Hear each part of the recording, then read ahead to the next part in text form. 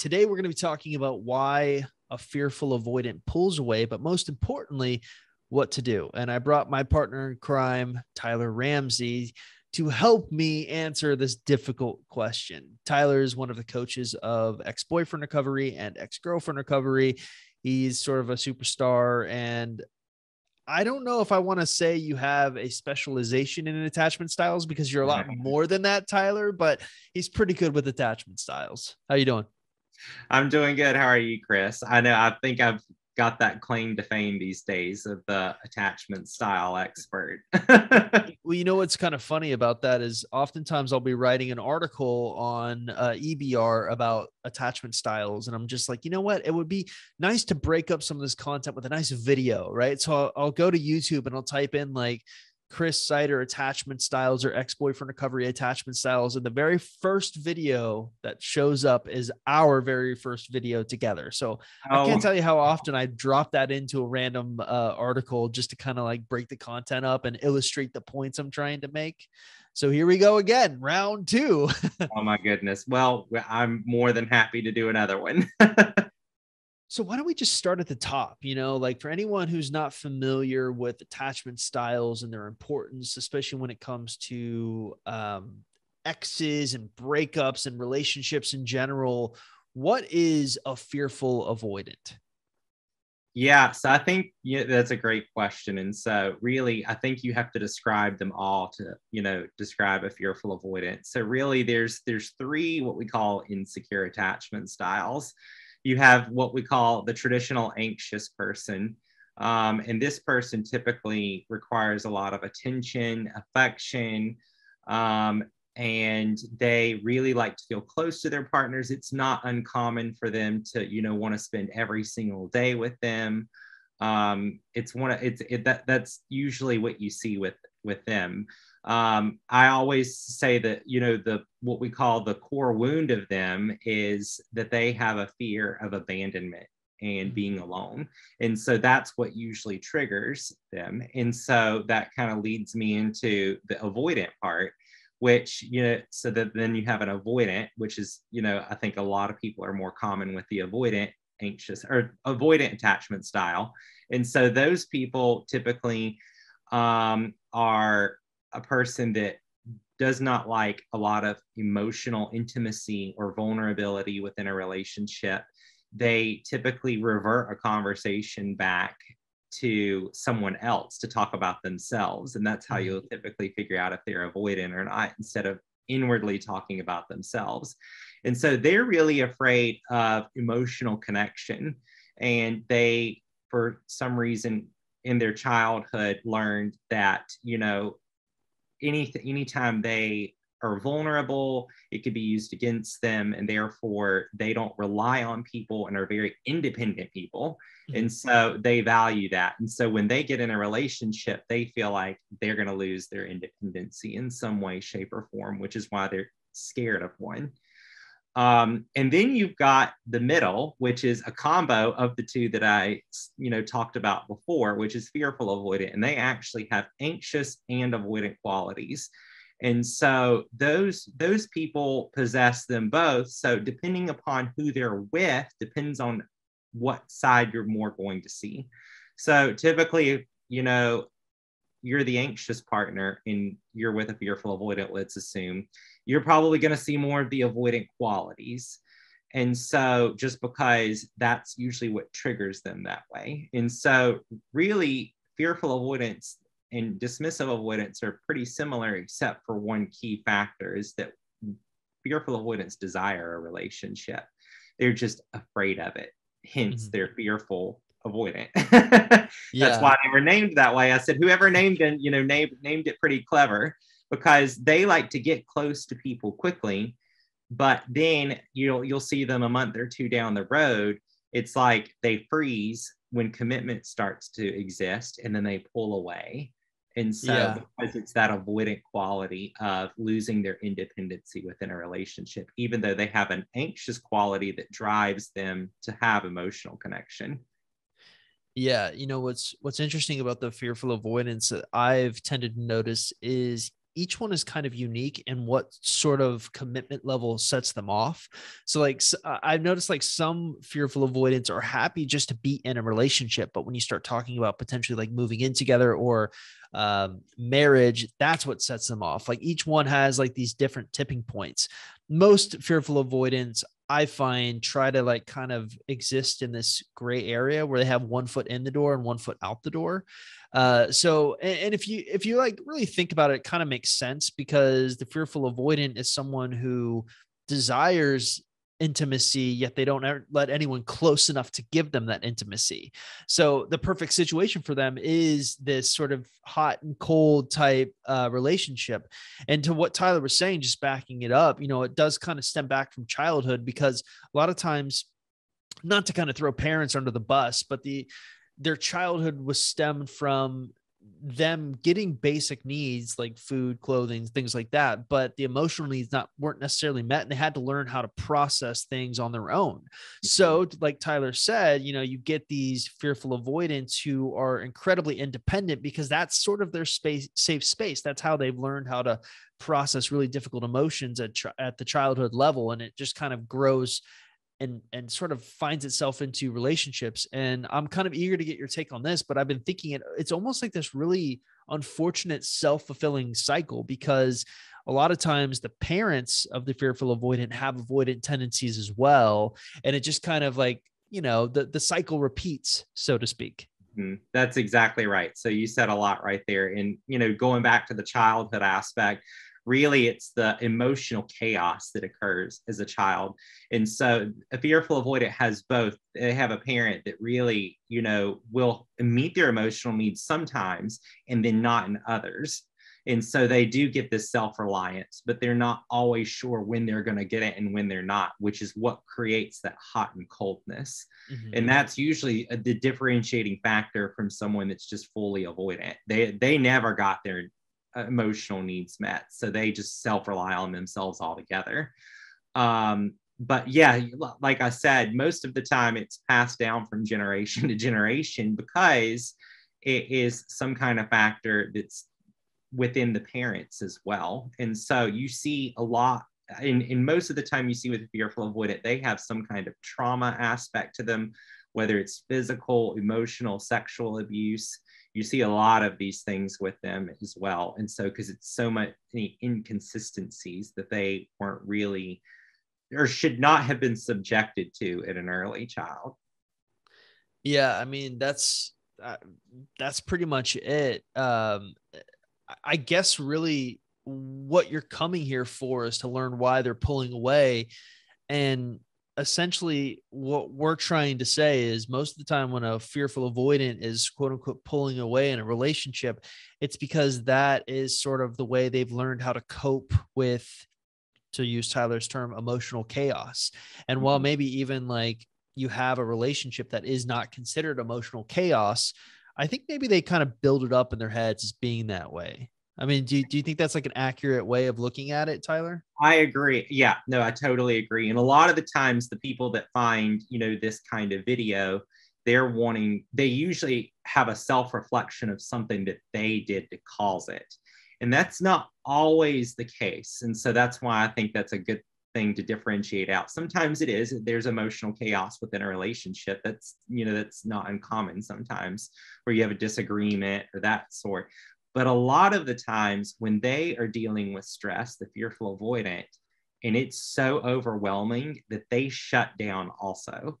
And it's nothing that you did. It's something that's external that they're dealing with in their life, whether it be work or, a living situation, that kind of thing that is so stressful that they pull away and go into what I call their cave. Yeah. Yeah. I mean, the way to look at it potentially is just like it's their coping mechanism. Mm-hmm. They know if they're the turtle and they kind of go into their shell or their cave, they can it's like a known commodity. They know for a fact doing this will help me deal with it emotionally, kind of avoid the situation. Mm-hmm. But that leads us kind of to the more difficult, because like it's kind of an easy answer. Like, why do fearful avoidants pull away? Mm-hmm. They're doing it as a coping mechanism, essentially. the bigger challenge, especially when it comes to fearful avoidance, because we deal with this a lot. I bet you Tyler's dealt with more fearful avoidant exes than probably a lot of people. The challenge really is, what do you do when you're dealing with the fearful avoidant? What can you do to kind of get them to come out and meet you halfway? Yeah, so I think that's a great question. And I think that's always a question that is constantly I get even within my coaching sessions. And so really what you have to do is that there's really not a whole lot you can do to fix the situation. And so, and I know that's usually the approach that some people want to do. Let me text them, let me do something for them, that kind of thing. Really giving them their space to do that and not freaking out is the best decision you could make. And I'll tell you a few reasons why, because a lot of the times when they have someone that comes in and tries to do a lot of things for them, they don't feel deserving of it anyway, because of the core wound that they have inside of them already. So they like to help others, but they don't like other people to help them. And Yeah. so that's where the disconnect sometimes goes, where it's better to leave them in their own space to work through whatever stress that they've gotten inside their head, because they make very emotionally based decisions. They don't make always the most logical ones. They make the emotional ones shut down. And then later they figure out, oh, they were just overwhelmed and now they're okay. So a lot of the times you'll see them recover within the next 3 to 5 days is what I usually see on average. And so leaving them alone is really a great way to deal with the situation. I mean, yes, we often say when they pull back, you pull back. But I think what's interesting is it's really easy to externalize or really look at the, very core basic, like, hey, when you start noticing a dip in them, kind of like in their communication, their interest or whatever, pull back. They're having one of their episodes, if you will. But what's really challenging is, while Tyler is saying like, hey, like if you just do this and wait 3 to 5 days on average, things will kind of return back to normal. The problem I think that Tyler has, and that we really have collectively, is we're dealing with very anxious people. And so I think sometimes when we tell them, hey, like you need to pull back, that goes against their wiring, because, we've kind of talked about the wiring, the protection sort of aspect, coping mechanism of fearful avoidant, whereas an anxious person, their wiring is the exact opposite. They see a problem. What do? They try to fix that problem. And so us telling someone like hey, it may take a couple of days, but you're going to have to give that person their space, that goes against their wiring, and they have a really hard time of doing that. No, that's very, very true. Anxious people, I always tell people a great positive attribute of an anxious person is that they are the best problem solvers you will ever have. And they really know how to meet the needs of other people, which is really a great quality. It can sometimes be too much, though, for some people. And so that's why you're right. When you deal with an anxious person, they want to fix the situation, and space is not a very comfortable thing for an anxious person, because it triggers their fear of abandonment and being alone, which is why it feels that much more painful to them. And so they're thinking, oh, they're going to pull away, they're going to meet someone, they're going to leave me, that sort of thing, because that's where they're triggered. And so whereas the avoidant person's not thinking that way at all, they are just needing some time to get out of their head. And it's usually a big communication thing. And I tell a lot of the anxious people in my coaching sessions that the reason why you think the way you think is because that's what your brain is telling you, even though that's how you would respond to the situation, but that's not how other people would particularly respond to it. So that's why you think they're going to pull away. Yeah, I mean, it really goes back to that core wound concept you're talking about with the anxious person, that fear of abandonment.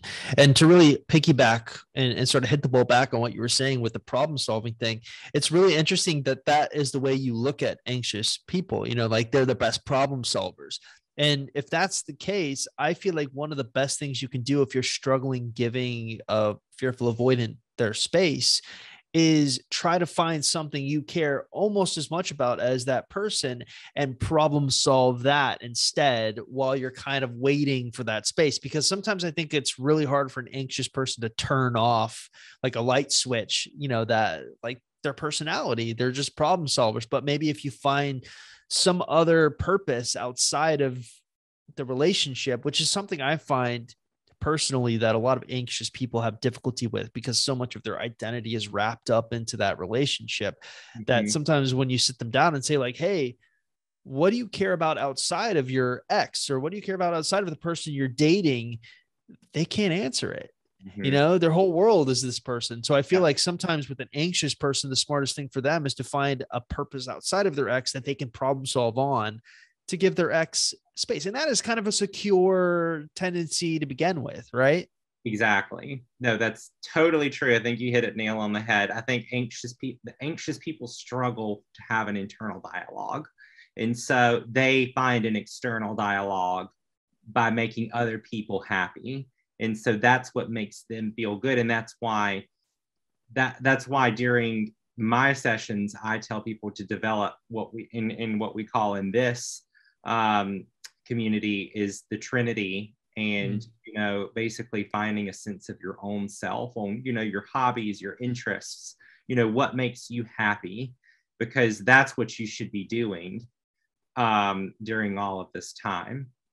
Yeah, I mean, totally agree. And it's really interesting that you really talk about the internal dialogue, or the lack of having that internal dialogue, and really the Trinity concept outside of the relationships component is all about sort of internal stuff, even the physical aspect of it, like going for a run, weirdly enough, is one of the most internal dialogue sessions you will ever have, because your brain and your mind is telling you this hurts, let's stop it.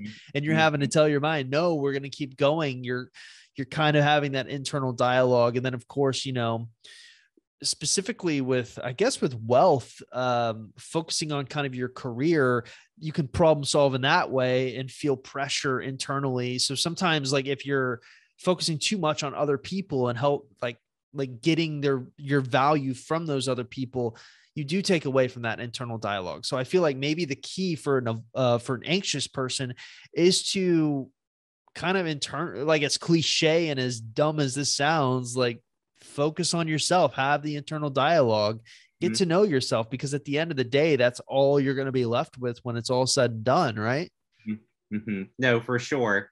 I think that's a great way to handle it. I always tell people, if they're triggered, to have things in place to cope with that trigger, whether it be going for a walk or going to the gym or going, to see a friend, that sort of thing, so that you're not constantly running in circles in your mind at home, thinking the worst things possible, which is typically what happens when somebody like a fearful avoidant does pull away. And most of the time, if you wait, they come straight out of their head, and they will be the ones that reach out a lot of the times. And so when they feel ready, and so the more times you do that, it shows emotional control on your part, which allows a fearful avoidant to actually trust you even further, which will allow them to not deactivate nearly as often as the alone time that they would need usually. Yeah. Well, so what's kind of interesting is we've been talking about this from the what you should do perspective. But what's interesting is we haven't really touched on what kind of you should not do. And, for the anxious person out there dealing with the fearful avoidant, what typically happens when the anxious person just won't stop trying to, because I mean, this is like, I'll give you a pretend scenario so we can kind of like be on the same page here. Let's imagine you've got two people. One is an anxious person, one is an avoidant person. The avoidant person pulls away. The anxious person immediately feels something is wrong. Why else would they pull away? And they go and fix it. Now, what we're saying is what you should do is just leave it. The person will kind of deal with it on their own, and then they'll probably come back and things will be kind of normal. But what happens when the person doesn't do that? When they give in to their internal programming and just try to fix the problem again and again and again? Right. Yeah. And I think it's great. And a lot of my clients, like, I like to explain the psychology of it. So when you do not do something like that, what you do is you push them when they are already emotionally drained. And so, like I said, the fearful avoidant part is they're afraid of intimacy and vulnerability and emotions. And when you push that further and further, they retract further and further. And they feel like they can't trust you and they don't want to be around you because they look at you as emotional chaos that is going to require a lot from them that they can't give you. And if they don't feel like they can give you something, remember these people are chronic people pleasers, then they will pull away even further because they don't feel like they can make your needs. And that is the root of all insecure attachment style. So you mentioned that the anxious person has this core wound, this deep fear of being abandoned. Mm-hmm. What would you like in terms of a core wound? What would you say the avoidant person's core wound is, specifically the fearful avoidant person's core wound? Yeah. So I think fearful avoidants actually have two. And because they have both sides of them, I think they definitely have a fear of abandonment, when, especially if they're more with an avoidant person, because the avoidant person is going to win out. And so they're going to be triggered anxious. So they're going to feel like that person's pulling away, that they're not good enough for them, that they are afraid they'll leave them. And a lot of the times you'll see them end a relationship before a full avoidant will, for that reason, because they shut down and pull away because they're afraid they're going to be hurt. But the avoidant side of them also has a core wound of a lack of independency in losing yourself within someone. And Yeah. so that's really what the other side of them is. So really, because I mean, like, really when we're dealing, it's always funny because when I write articles, I'm always talking about sort of like the 4 attachment styles: secure, anxious, avoidant, fearful, right? But really, there's only 2 attachment styles. There are secure attachment styles and insecure attachment Yes. styles.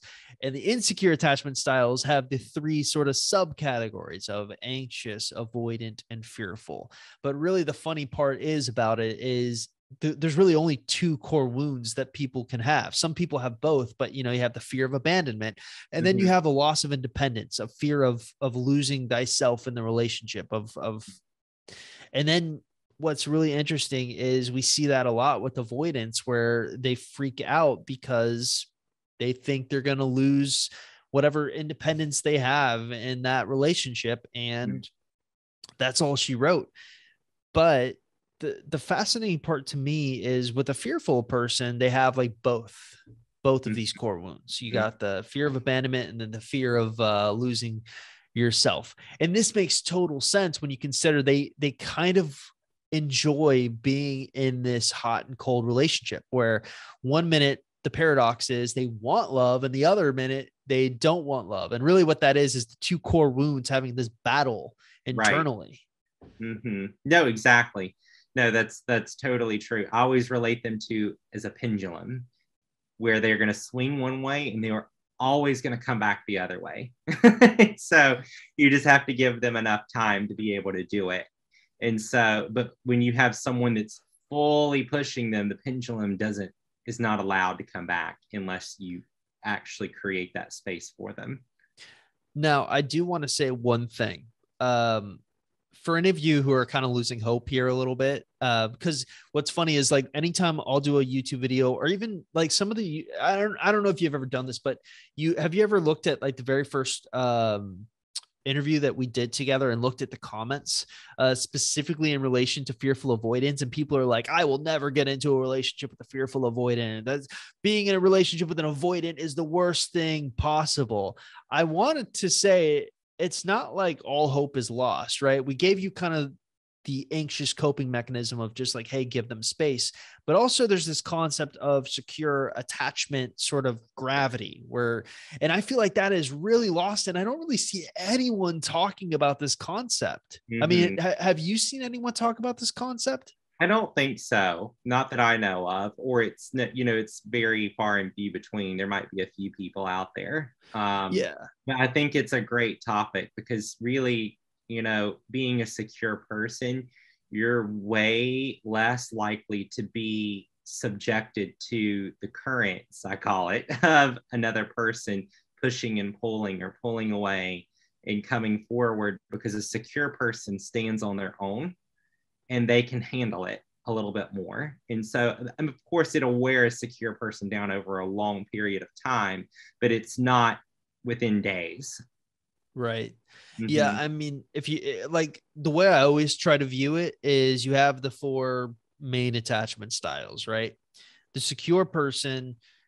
So like each time it's like a chemistry experiment. Each time you get into a new relationship with someone, where each person has their own attachment style and they bring to the table, right? So ideally you get a perfect relationship where you get 2 secure people together, but guess what? That's not ever how it ends up working, at least in the relationship advice space, because oftentimes when 2 secure people are together, they don't feel the need to go on YouTube and look for relationship help advice. They're not having huge relationship problems. I mean, they can, but it's usually rare. Usually what we're getting are kind of the more extreme, anxious and avoidant and fearful type components.